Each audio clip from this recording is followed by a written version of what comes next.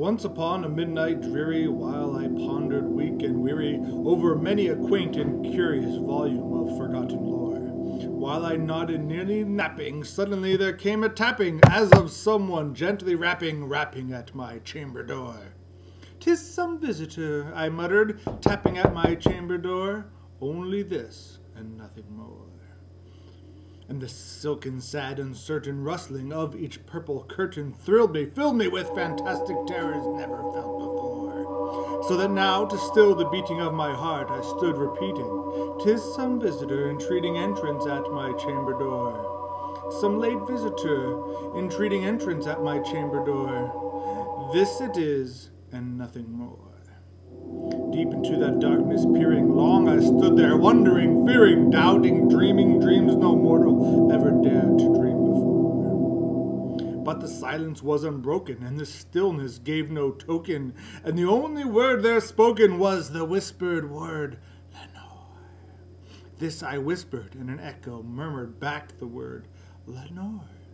Merely this, and nothing more.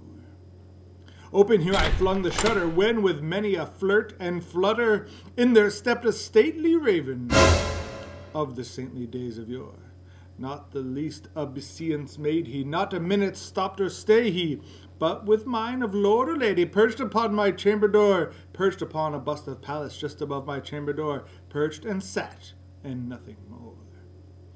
Then this ebony bird, beguiling my sad fancy into smiling, by the grave and stern decorum of the countenance it wore, "Though thy crest be shorn and shaven, thou," I said, "art sure no craven, ghastly grim and ancient ravering, wandering from the nightly shore. Tell me what thy lordly name is on the night's Plutonian shore." Quoth the raven, "Nevermore."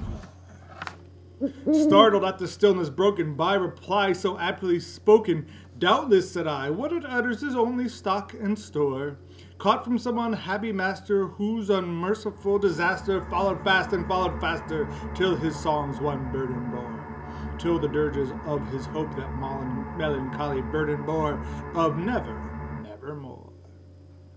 This I sat engaged in guessing, but no syllable expressing to the fowl whose fiery eyes now burned into my bosom's core. This and more I sat divining, with my head at ease reclining on the cushion's velvet lining that the lamplight gloated o'er. But whose velvet violet lining with the lamp gloating o'er? She was, nevermore. "Prophet," said I, "thing of evil, prophet still of bird or devil, whether tempter sent, or whether tempest tossed thee here ashore, desolate yet all undaunted on this desert land enchanted, on this home by horror haunted, tell me truly, I implore, is there balm in Gilead? Tell me, I implore." Quoth the raven, "Nevermore." "Be that word or sign of parting, bird or fiend," I shrieked, upstarting, "get thee back into the tempest and the night's Plutonian shore. Leave no black plume as a token of that lie thou soul hath spoken. Leave my loneliness unbroken. Quit thy bust above my door.